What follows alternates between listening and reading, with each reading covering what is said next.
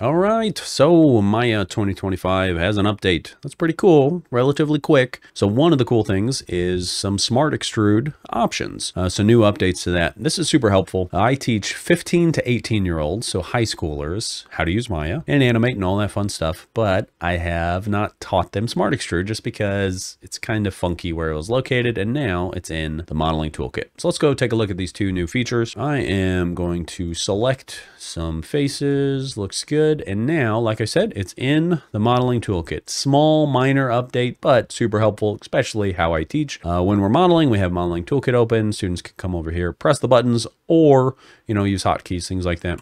I'm going to press Smart Extrude, and there we go. We have the ability to just press it right then and there.